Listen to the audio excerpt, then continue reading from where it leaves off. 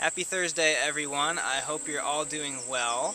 I'm going to make this a quick video because I'm not really feeling very well, and I promise I will keep it short, so on with it! He's a man, such a man, such a man. He's a real man's man. Ooh, too much enthusiasm. So, like I said, I'm feeling a bit under the weather. Mostly seems to be coming from my stomach or my gut. It's been churny and upset for over a week now, and I have no idea why. Kind of feels like I have a stomach flu or something. I don't really know if that even is possible or not. I don't really think that it's a normal bug, whatever it is, because I started feeling unusual, like gut-oriented symptoms, I think over 3 weeks ago. I mentioned it in one of the videos, and it only seems to be getting worse. You know, I've had nausea and stuff like that, which is not one of my normal symptoms at all, and I've been feeling progressively shakier and agitated and dizzy and tachycardic, and yeah. Did I mention agitated? Especially when I'm trying to go to sleep.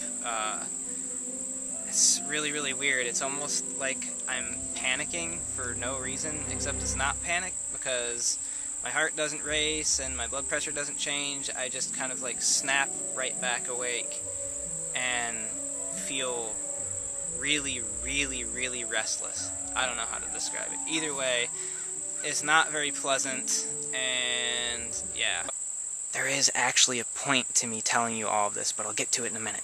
So, the only thing that I can think of other than a bug that might be causing it is the med that I'm currently on, which is Strattera. I increased my dosage a little tiny bit back around when the symptoms started getting worse. But it was such a tiny increase, I really have no idea if it could be what's causing all of it or not. I mean, I went from 10 milligrams up to 12.5 milligrams, which is still a really low dose. Whew, heavens, I'm out of breath.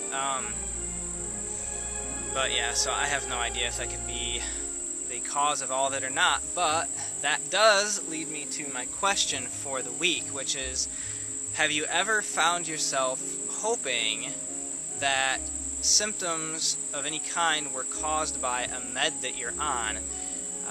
For instance, in my case right now, I actually do hope that this current round of symptoms are due to the Strattera, because if they are, that means that they're happening for like a reason that I have some sort of control over, and it's not necessarily a sign that I'm like getting worse or having a flare-up or anything like that. I don't know if that really makes any sense or not, but I guess it kind of comes down to having control, at least somewhat, over it, and you always want to at least have some ability to make yourself feel better. I don't know.